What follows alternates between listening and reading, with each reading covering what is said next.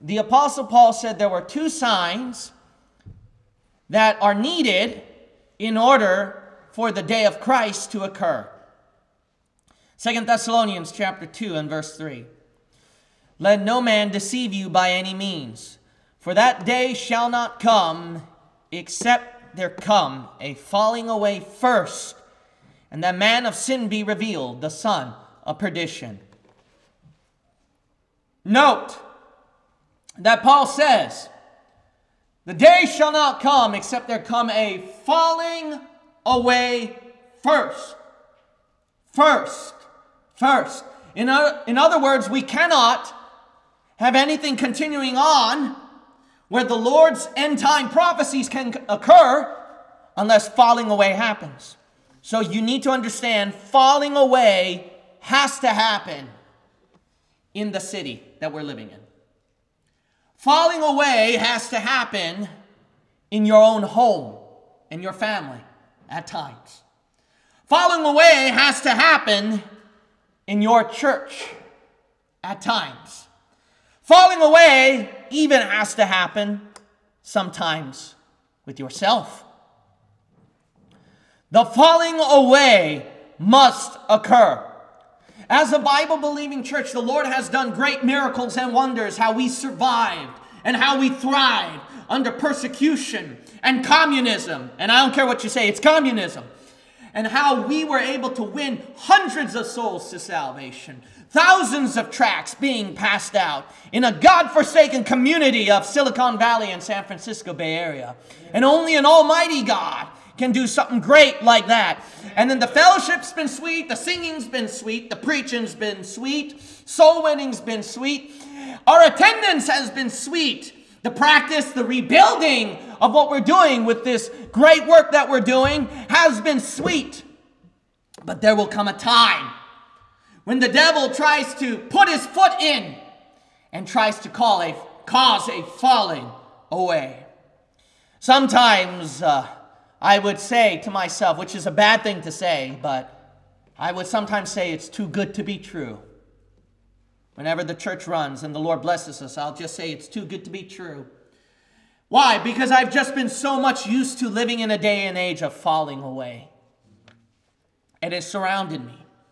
And I want to preach to this church what can encourage you as the falling away rises. What can prevent this church from falling away? Amen. I said at times it could happen to yourself or even in this church, but it can be only at times. You can pick yourself back up. Right. And you don't have to completely fall down, defeated, and let the devil take over. Amen.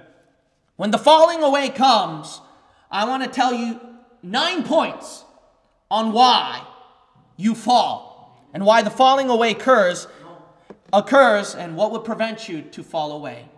The title of my message today is The Falling Away. Let's pray. Father God, fill within me the power of your Holy Spirit and wash away my sins with your blood. Same day, every Sunday, Lord. I'm just going to leave the rest in your hands.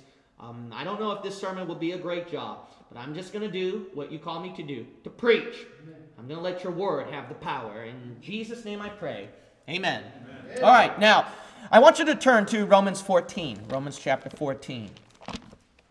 Turn to Romans 14. My first point is falling from criticizing. Falling from criticizing.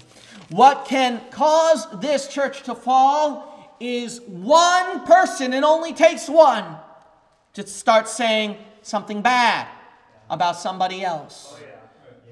What can cause the church to fall down flat and lose everything is just one sensitivity coming out that the devil tempts in your mind.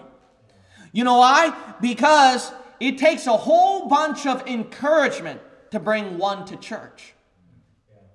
But it only takes one criticism to chase many people out of church. And that's important to understand. Look at Romans chapter 14 and verse 4. Who art thou that judgest another man's servant? To his own master he standeth or fallen. Yea, he shall be holden up, for God is able to make him stand. Notice right here that a person can fall. And when a brother and sister in Christ falls, it is not your job to point out where that person falls in, because you just might help them out. Yeah, right. That's right. If you talk about their falling, guess what? They will fall. You might help them out and they will definitely fall. No thanks to you. And it is important to understand that criticism must stop. You might say, why should I do that? Because the verse points out right here that when you start to judge a different brother or sister in Christ, it says, who art thou? Did you see that at verse 4? Who art thou? Meaning, who do you think you are to judge and say that person is wrong? Why? Because who are you? You're not the master. The verse says the next part, to his own master he standeth or falleth. Do you see that? God's saying, don't judge that brother and sister in Christ because I'm the master. When that person falls down or stands up, that's for me to decide. That's for me to decide. And it's important to understand that you can't take over God's position as master and tell God, hey God, I'm like you and I'm actually the master here. So that brother in Christ needs to blah, blah, blah, blah, blah. And this sister in Christ, blah, blah, blah, blah, blah. Who do you think you are? I'd be scared if I were you to take God's position and place. You know what that verse says? Who art thou? It's God. God is the master who judges. So before you open a criticism, remember this. Are you God? Are you God? Watch your mouth. Watch your mouth. Got to be careful of that judgmental attitude. It's so easy to judge things very easily because it's easy to think something negative about somebody in our thought like it's drinking water. It's an automatic reaction. You have no self-control. You may not even say it, but it's easy to think it. And then remember, when you do that, God's knocking on the door of your heart and saying, who do you think you are? Who do you think you are? Are you the master? Well, that person should do this and that person should do that. Then you be the master. You be the one in charge. Let's see how well it goes after that. Not so good, right? Probably cause a bigger split. Probably cause more harm to that person and to yourself. You know, it's not just the person who judges, but the person being judged as well. You know, you might be the person being judged. And you might feel bad that I messed up again, and I've sinned again, and I've caused a problem to the church. I'm just a burden. I think I should leave. The Bible says, to his own master he standeth or falleth. Yeah. That applies to you too, sir and ma'am. Right. What does that mean? You're not the master who tells yourself what to do. I'm the one that's fallen. That's good, brother. Come on. God is the master who tells you, hey, get up. And when he tells you to get up, get up. Why? But I sinned and I messed up again. And God says, no, get up. He's the master. He's the one in charge. He's the one on the throne, not you. Not you. You can't tell yourself what to do. Sinner, I can't come back to church. That's good. Someone's going to look at me different. Do that. Get yourself back up. Because God's the master. He's on the throne. He's on the throne. So, if God's the master, what do you think he wants you to do? You know what he wants you to do. Plead the blood. He wants you to repent. He wants you to clean up your act and get back to church. Get back to reading the word. Get back to praying. Because you're not the master. He is. That will prevent the church from falling. And what causes the church to fall is criticism. You critique yourself and then you critique others around you. Got to watch out for that. The devil will use that. Look at 1 Corinthians chapter 10. 1 Corinthians chapter 10. And then 1 Timothy 3. 1 Corinthians 10 and 1 Timothy 3. My second point is falling from conceit. Falling from conceit. the biggest danger, or one of the biggest dangers, that causes a church to fall is that I think I'm right mentality.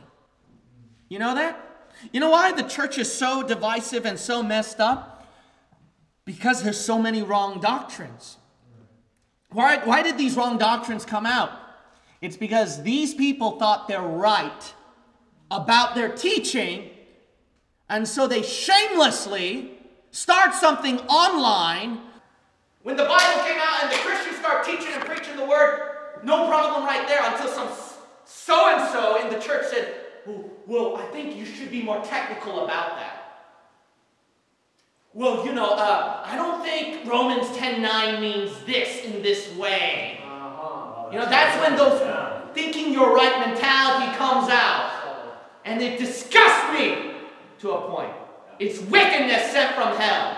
And you can pretend you're pious and sing a hymn and pretend you're a Bible believer. Say nice words to appeal the audience. Fine, have the audience who loves itching ears. Yeah. Ooh, there you go. The Bible says that's a sign of a false pastor. Yep, that's right. You got to get rid of that thinking you're right mentality. It's one of the most worst things amongst Bible believers as well. Yeah, it is. Because sometimes you don't need to create a divisive doctrine. Amen. Don't get me wrong, I believe in growing. I believe in growing in the Word, getting deeper into the book. But I don't believe that you go so deep into the doctrine and say a whole bunch of stuff where it's worth it, where you cause more harm than good to the body of Christ. Amen. Sometimes there are some things it's best that you keep to yourself. I say a whole bunch of stuff online, so I know what I'm talking about. Because I say a whole bunch of controversial stuff. But that's why it's important when I say I could be wrong. Or I'll just say it's my theory. Or I'll just say it's my opinion. It's important to do that. 1 Corinthians 10:12 says, "Wherefore let him that thinketh he standeth take heed, lest he fall." Keep your hand there. 1 Timothy 3 verse 6 says, "Not a novice, lest being lifted up with pride, he fall into the condemnation of the devil." Here are these people think they're right about a doctrine. Here are these people who think they're right about how things should be run in the church. Here are these people who think they're right about a certain argument they had with a fellow church member or fellow family member. Oh yeah, that's good. Yeah. Everyone thinks they're right. Come on, preacher. And you know what you are? Even novices think that they're specialists in their arguments. You know that? Even novices think they're professional debaters. You might say, how so? Because verse 6, "Not a novice lest being lifted up with pride." See, pride is, I am better than you and I know I'm right and you're wrong. And you know who has the tendency to think that? Novices. Novices. You're a novice. Every 11-year-old or 12-year-old teenagers think they're more right than some professional grown adult who's working at the workplace. That happens. Every novice thinks like that. Every church member thinks, oh, I know more than the pastor. Come on. Every pastor who's a young age thinks, oh, I'm better than the older pastor. Come on. Novice. See, everyone falls into this trap. The trap is when you think that you're right, and then you stubbornly cling on to that. The Bible says, take heed lest ye fall. It says, take heed. You got to be very careful of that. You got to be very careful of that. You might say, well, how do I prevent myself from falling in my own conceit here, Pastor?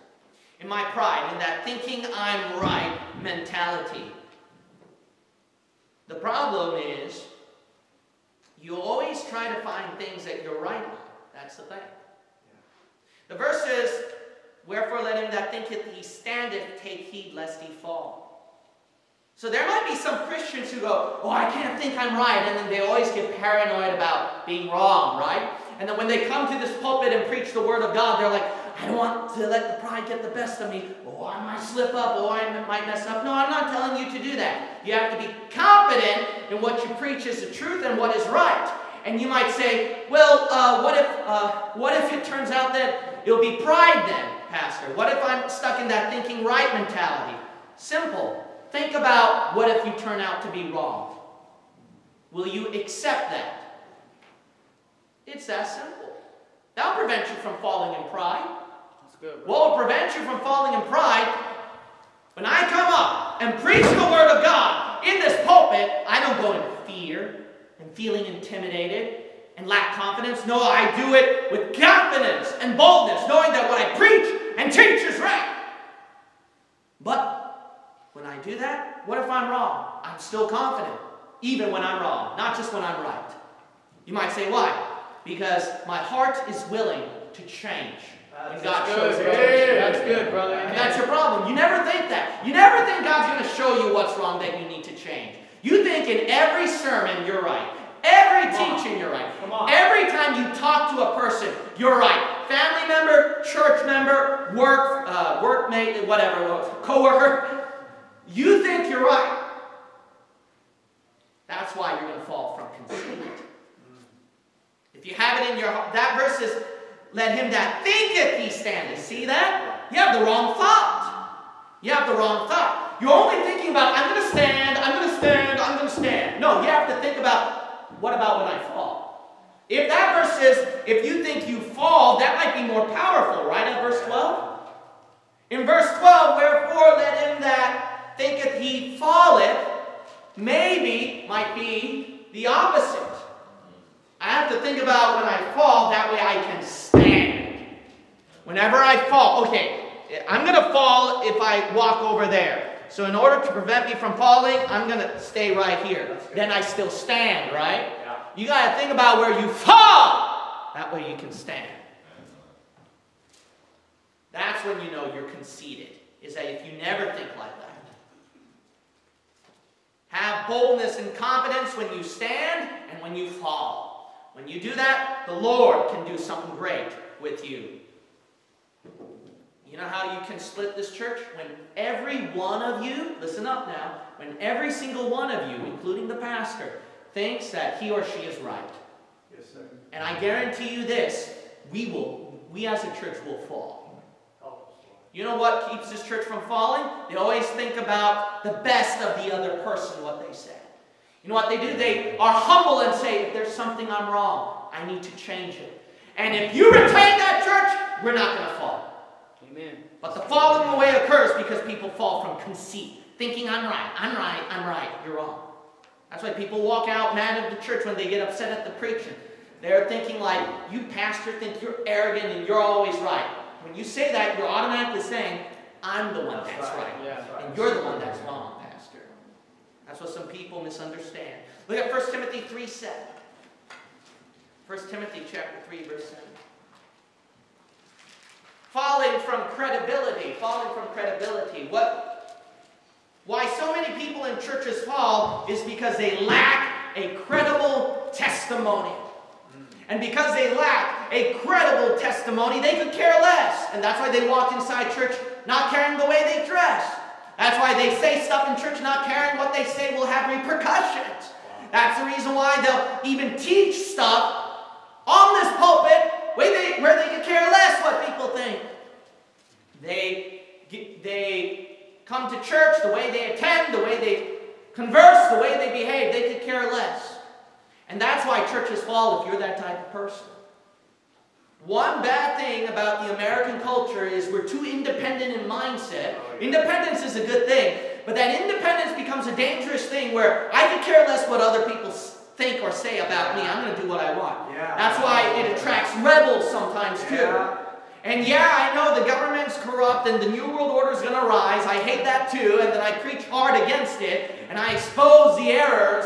But sometimes that's an attraction for some people who are lost. Yes, they're even unsaved people too, who are attracted to that. You think it's all Christian. No, it's not. It's an attraction to people who have an independence, who don't want to be bound. Yeah. And that can be a dangerous thing, because when people are too independent, they're like, I could care less what other people think about me. Let me do whatever I want. Yeah. You know what that means? Chaos. That means chaos. Look at verse 7.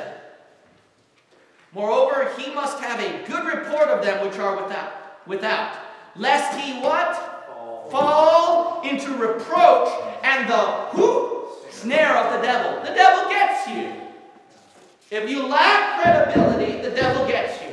Well, I'm right about this. It doesn't matter if you think that you proved your point and you're right about something. The point is, was the devil able to take advantage of that? To give you a bad name, bad testimony. Is it true that the Bible says that God hates the wicked? Yeah. He can hate homosexuality so much that he hates LGBTQ people. Is that right? Yes, that's in the scripture. It's scriptural. It's right. You proved your point. Well, if I did that in soul winning to a LGBTQ person, do you think the devil could take advantage of what I'd said? Yeah. And use that to ruin the church? That's wisdom. It's not about proving your point or your worth, because then you're all about your image then, huh? Yourself, how you feel. You know, you got to see how other people view you. You got to watch your testimony. Because there's a good chance that if other people view you negatively, listen up now, if other people are currently viewing you negatively, there might be a good chance people in church are viewing you negatively. And if that's the case, that people in church are viewing you negatively, definitely the pastor was way ahead and views you negatively too. Watch your testimony. You can fall because you lack credibility. You got to watch your testimony. Well, it's not a big deal, you know. I'm going to preach and teach whatever God lays on my heart. Whatever God lays on your heart, or whatever you think God lays on your heart. Whatever you feel God lays on your heart. Yeah. That's your problem, man. Because God's not going to go against testimony. God's not going to go against a good report. How have people described you, huh? If there is one word that people describes you about your character, what would they say? If there's a negative, let's make this better. If there's a negative character attribute that you have, what do you think the people are going to discover and use that on you? That's really good. That's good. If you were to pick one character deficit of a certain person that you're thinking about in this room, what negative character deficit would that be? See? Report. Testimony is a big deal because people are observing you all the time. And they might just say, you're just too nosy. You're just too talkative. You're just, you lack manners. You're too rough. You're too mean. You're too soft. You're overtly sensitive. You're complaining a lot. Whiner. See that? What would prevent a church from falling is to have a good report. But if you have a bad report, I guarantee you this, the church will fall apart. It will fall apart. Look at 1 Timothy chapter 6 and verse 9. 1 Timothy chapter 6 and verse 9. My fourth point is falling from comforts. Falling from comforts. Now, if someone has an opportunity to get inside a good school, I went there too. Man, Lord's blessing go with you. I'm happy for you. If you find a place to move that you can be more comfortable and enjoy life, and you can see a good future for your family, hey, God's blessing go on you. I'm actually happy for you. Good job opportunity, I'm happy for you. If any one of you win $1 million, I'll be happy for you. Have at it. But the problem is this. A lot of times, when comforts come to our life, basically opportunities to be comfortable in life, it becomes more of an advantage for Satan to make you fall. You might say, how so? Let's say that you had a great job opportunity in a different state.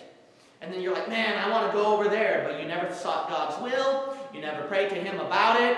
And then you moved out and you left your Bible-believing church. And then over there at that workplace over there, no Bible-believing church nearby. You just went over there. And then what will happen to you spiritually? It's more of a snare opportunity for Satan to ruin your life, isn't it?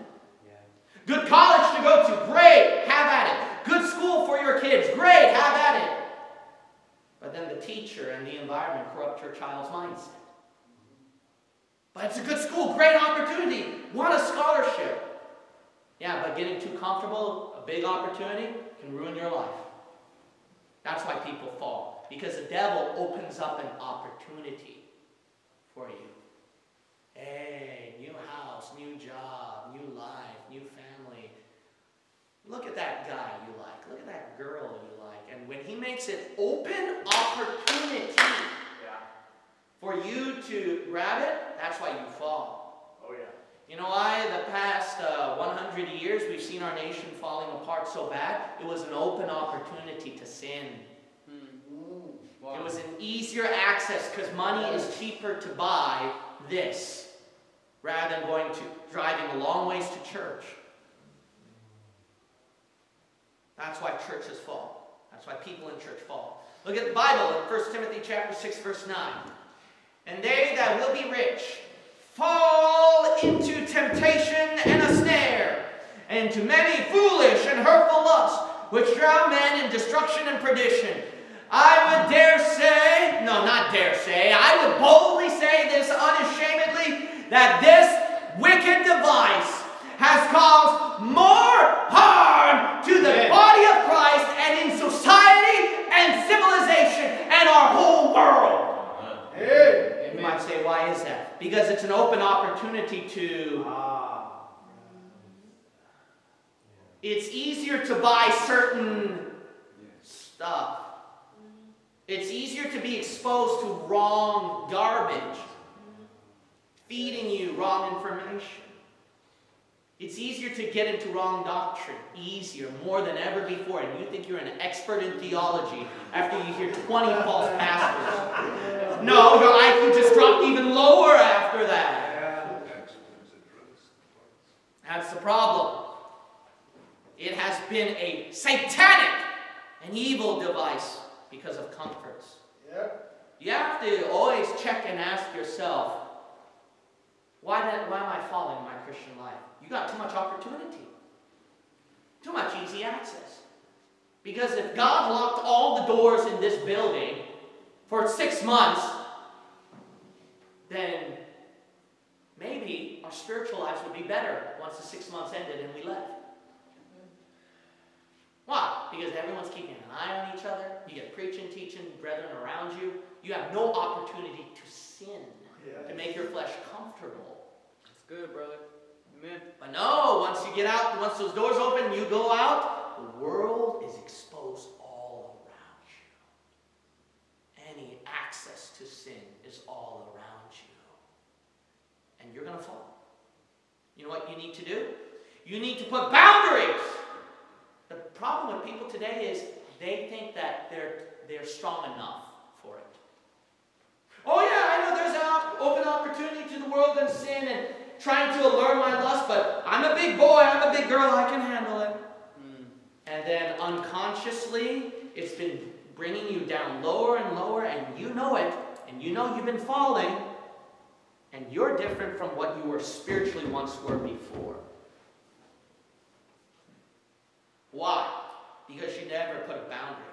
You know what will prevent you from falling? You put boundaries. Yes, I believe in rules. Amen. I believe in rules. But I can't make the rule for you. You're a big boy. You're a big girl. Come on. Why don't you make the rules yourself? Rather than asking Pastor Kim to make the rules for you and then create a Mormon creed of hundreds of rules. Why don't you? You have no rules? Wake up early in the morning. Read the Bible first thing. That TV is sin. Avoid it. Don't touch electronics for 5 hours once you wake up. Then you can go back to it. When you drive, stick to those roads. You have no morals, do you? No rules. Come on. That will prevent you from falling if you put rules for yourself. Yeah. But if I were to cold call anyone right here and say, what are your rules of living? What are your rules of everyday life? Do you have a rule? Come on. Do any of you have a rule? That's why you fall into comforts, and the comforts guides your flesh and it gets you out of church. Why are there some people who don't come to church anymore? There was opportunity for something more comfortable out there. My fifth point, go to Hebrews 4, Hebrews chapter 4. Hebrews chapter 4. My fifth point is falling from chores. Falling from chores. What would prevent you from falling in your Christian life is you need to get yourself real busy. You need to make yourself busy and preoccupied. And let me tell you something, the devil knew that. And so because the devil knew that, he was like, how am I going to get them not to attend church? Not to read the Bible, not to pray. Oh, I'll make them busy. Oh, yeah. More hours in work, more hours in school, more hours of rest for my health, or more opportunity in the world for them to spend time on that they're so busy. You know, the devil knew that. So why don't you use the same logic and go backwards on the devil? What will prevent me from sinning? I need to get busy in something spiritual. Good, brother. That's good. What will prevent me from falling into wrong doctrine? I need to get busy. Yeah. Into going to my local church. Yeah. And I mean a Bible-believing church, not a false church, a Bible-believing church. Get more involved. You need to get busy too. And that'll prevent you from getting into the devil's snares. Are you busy? Or you got too much time on your hands? Yeah, you got too much time on your hands in the worldly stuff, don't you? Come on. You've been busy in the world stuff. That's why the devil caught you. You need to override that with something else that's busier. My time with God. Look at Hebrews chapter 4 and verse 11. Let us labor, therefore, to enter into that rest, lest any man fall after the same example of unbelief. Didn't you know there are people who never labored, who didn't get involved in God's ministry, in a local Bible-believing church, and then they come out as unbelieving, and you're like, what happened to you? Yeah. I know people who went to PBI and they became like, wow, agnostic, and I'm like, where'd you come from? You know why? You didn't get involved in a local Bible-believing church. That's why. You need to get yourself busy in church. Even the smallest things like, you know, one thing I like about this church, and I hope it'll continue, is that once church ends, nobody's in a rush to go home. Amen. Praise the Lord. People just want to take time to eat, be busy with eating. Amen. Yeah. Be busy with talking to some brother and sister. Amen. Amen. Be busy to play. Be busy to sing. Be busy to clean. And if you're a kid, be busy to play around with the other kids in here, rather than the messed up kids in the public schools. You know, that's the thing, is that if we are to continue this labor, it'll prevent us from falling. But you know why you fall? You don't get more involved. You know, when I was so busy with work and with college, you know what I strongly believed in? Getting involved with anything that the church has. I never skipped street preaching. I never skipped Wednesday services, Sunday, and I did whatever I could to attend the fellowships. Why? Because I believed in it strongly. If Brother Spurgeon was going to some Bible-believing churches, I would drive 3 hours to go there while doing my homework in the back of the pew during break time. You might say, why do you do that? Because I believed it was so important so that I don't fall. It's good, brother. Amen. Good. I was craving. I needed something spiritual. I need preaching from a great preacher. Amen. So that I don't fall. I was laboring. Well, it's a lot of hard work. The Bible says it's labor. It's a chore. Come on. It's a chore. Just like your work, just like your school, just like every day. All right? It's the same thing. So guess what? Nothing's easy in life. Yeah. So get to work. Amen. You need to labor so that you don't fall. Get involved with anything and everything as possible, because it won't be far long until you fall. It won't be far long until you fall. That's why churches fall. Why? They don't get strongly involved in the things of God. Here's one thought. You ever wondered why mega churches grow real big? Because they're so actively involved. But they're actively involved in the wrong things. But then now we got Bible-believing churches, just come inside and leave. That's it. That's why those churches will grow bigger and ours will grow smaller. Be involved. Be involved. Even if you're out of church, you can be involved.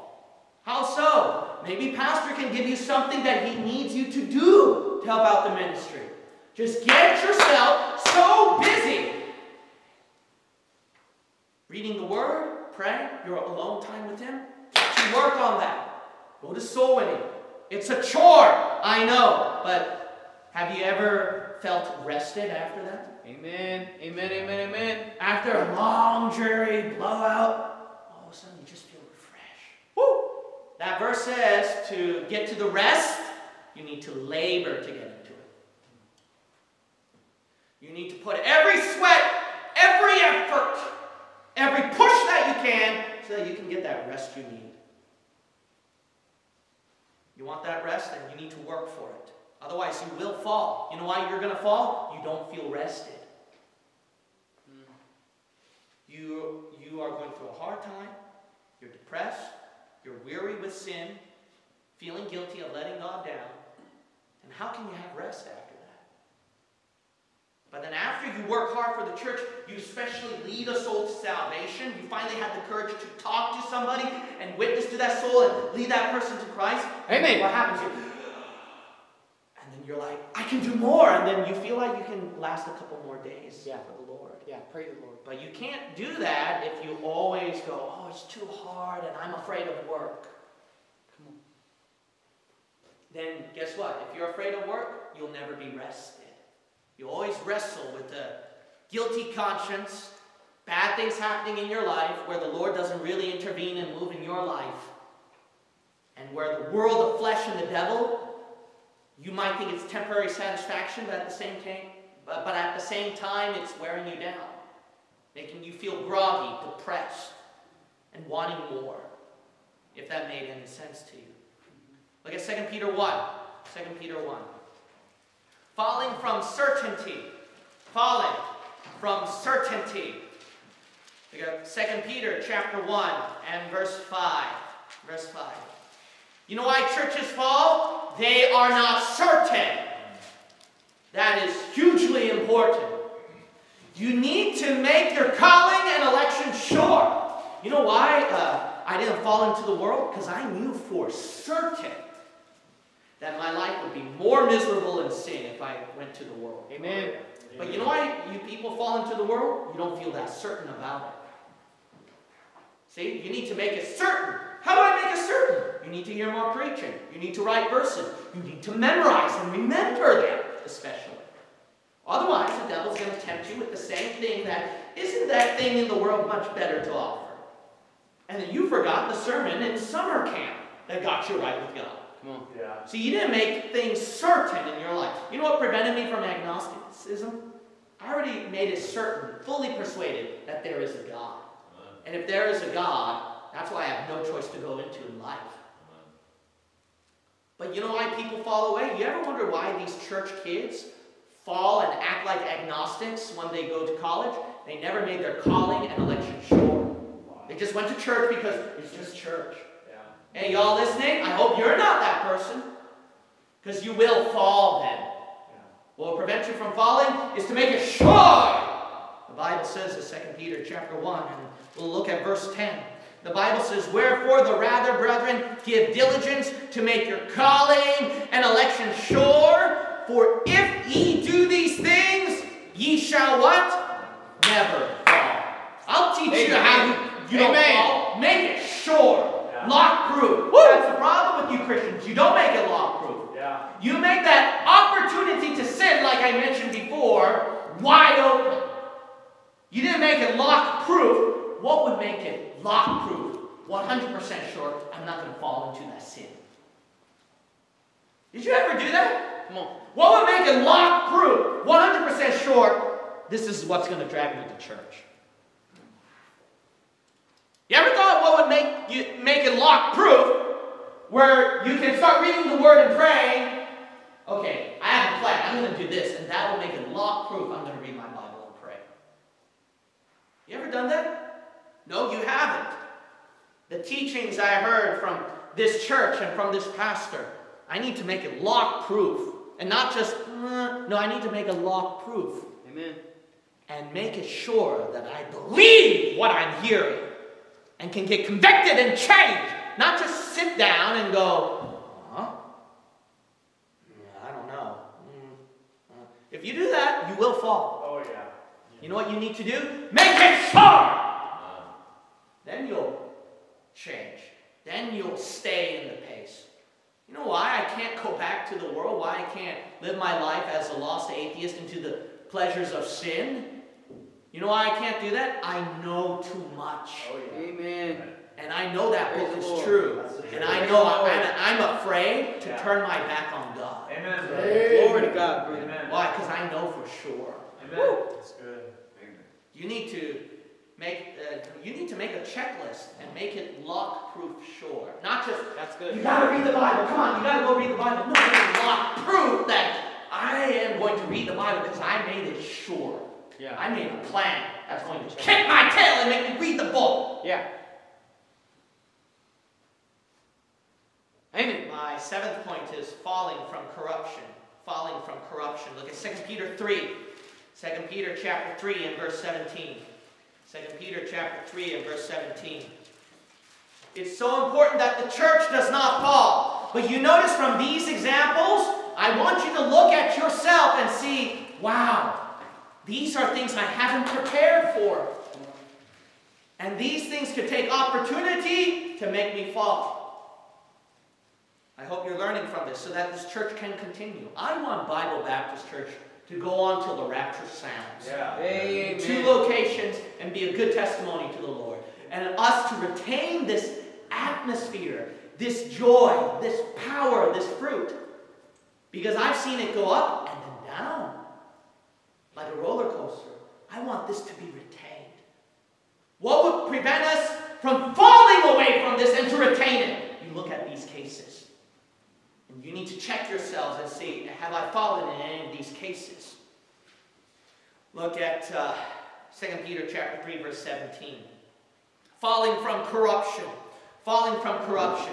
The Bible says, ye therefore, beloved, seeing ye know these things before, beware lest ye also, being led away with the error of the wicked, fall from your own steadfastness. You're a real Bible believer. You subscribe to us. You even join our RBB. But then there was some wrong doctrine out there, and then you fell away. And you got mad at Pastor Kim. That's what happened. Same thing with the people in this church. It's not just wrong doctrine. It says error, right, of the wicked. So that's sin. And that messed up, nasty, wicked, heinous, ungodly flesh just puts the most ridiculous thought in your mind that you never thought you would think before, and then you start to meditate on that, and then let the heart feel it, that eventually you even did it. You know why? You entertained it. You didn't beware of it. You know why you got messed up in wrong doctrine? This is what you onliners need to hear. Ready for this? I get so many comments on this that, oh man, I get so messed up in wrong doctrine. It's so confusing out there. Beware them. Yeah. Not keep clicking. Yeah. YouTube is built for you to click, click, click. You know what you need to do? Get out! Yes. Beware! That's the problem. You know why you let sin, you know why you committed that sin? Well, how did I get here? How did this ever happen? Because you let it swim in your mind. Yeah, you're preaching, brother. Come You know on. what the verse says? Beware. What does beware mean? Like, you ever were paranoid of something? Traumatized by something? Yeah. You need to put that with sin and wrong doctrine. That's good, brother. Amen. Like, if I say our God is sovereign, you automatically go. But then if I say our God is sovereign, in the sense that everything is under his control, but he still gives you free will, then you go, oh. That's how you should be doing it, all right? You should be going like this. Why? It's a good first reaction against wrong doctrine and sin that prevents you from falling into it. That's good, brother. But you know how you fall into it all the time? You don't put your guard up, you go, Yeah, that's it. Yeah. oh, I love you. Some of you are laughing, but you don't realize that you did love it. Yeah, you come loved on, it brother. where it became Come on. a part of you. Good, brother. So what you want to prevent was a negative spirit, a pessimist spirit, a depressed spirit. You actually hugged it, it became a part of you, and you started acting like depression now. A pessimist, a negative person. See? That's what happened. You got to beware. If you catch yourself saying it, looking at it, hearing something about it, or doing it, you got a first reaction go, "Nyah!" That. Alright? That's your first reaction. You need to beware. You think, yes, I believe in trauma. And I mean the trauma of all doctrine and sin. Amen. You're traumatized by that. But you're like, first reaction, like, stay away from me. Yeah. As soon as your worldly friend plays some music, like, jump out of the car or something like that. Amen. I'm riding with that. Now, of course, I'm being over dramatic about it, but you understand my point. Come on.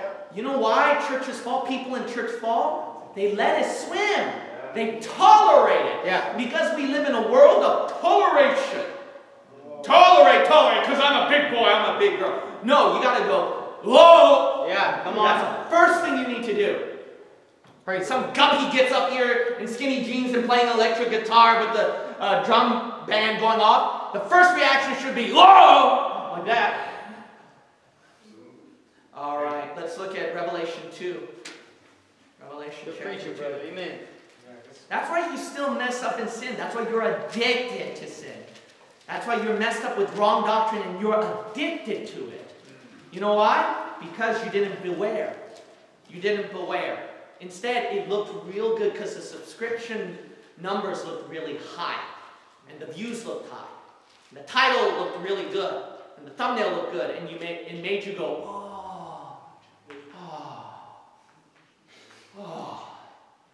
And then brainwash you. Yeah. You know what you should do? You should go, ugh! Amen. Beware.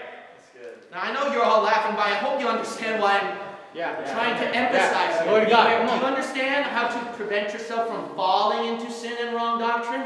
It's called beware. Where? It's called, Yeah. it's called being traumatized, and the first reaction is, get it away from me. Yeah. Look at Revelation chapter 2, verse 5. Falling from checking. Falling from checking. Look at Revelation 2:5. Remember therefore from whence thou art fallen, and repent, and do the first works. Or else I will come unto thee quickly, and will remove thy candlestick out of his place, except thou repent. You know why people fall? They don't remember. They don't remember. They forgot the sermon that was preached. They forgot the doctrine that was taught that would have helped them. They forgot their experience with God. They forgot the miracle that God has provided that they were so grateful for. They forgot the answer to prayer that seemed impossible. And you're like, man, what a great God that can answer prayer. You forgot those. You need to remember where you fell. You need to remember where you fell. Well, how can I remember where I fell? You need to remember. Now that might sound stupid, but let me just make it, the reason why I'm saying that is Come on, brother. You're like, well, I don't know where I fell. I don't know where I fell. Hey, stupid, stop and think. Yeah, that's right, That's brother. what I mean by remember, Yeah. okay? Not just, I don't know. Remember, okay? Stop, think. Just sit down. You're so used to this. I gotta do something. 5 programs. Shut it off. Sit down. Pray to the Lord. Yeah, And say, God, help me. Remember where I fell. Yeah. Show it to me. And then just stop and think a little bit. And make a checklist. You know, my prayer life could be better. Yeah. My Bible reading could be better. My attitude toward my brother and sister in Christ could be better. You know, I thought I was faithful, but you know what? I'm not as faithful enough. You need to do that. That way you don't fall. You know why people in church fall? They don't keep a checklist of their weaknesses. The Bible says, remember where thou art fallen. And when you do that, you know what you need to do? You need to repent.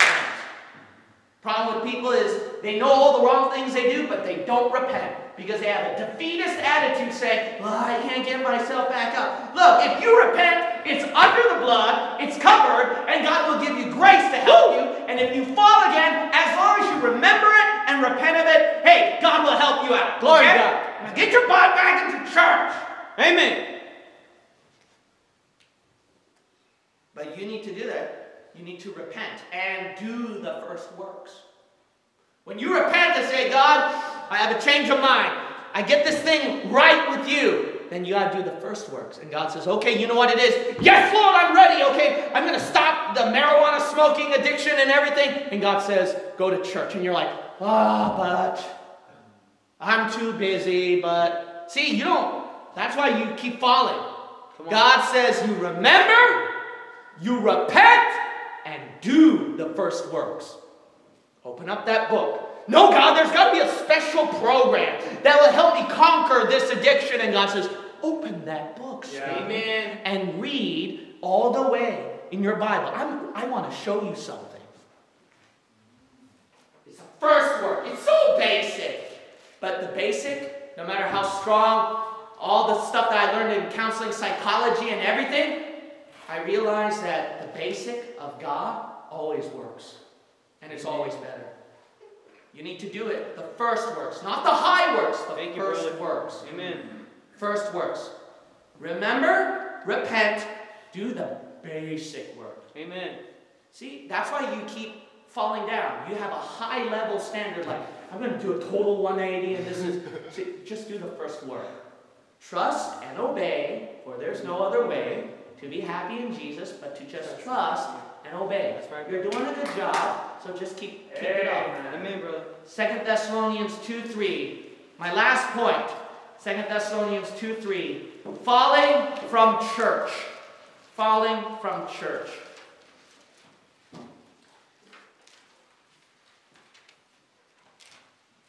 You must understand that in order for you not to fall, that you are in a day and age of a church where the Bible prophesied the church will fall. That is important to understand.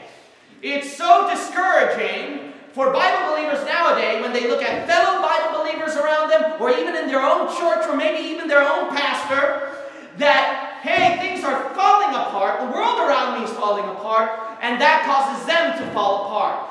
You have to remember this. That would have been my excuse, but what kept me going was, look, it's not my church, it's about me.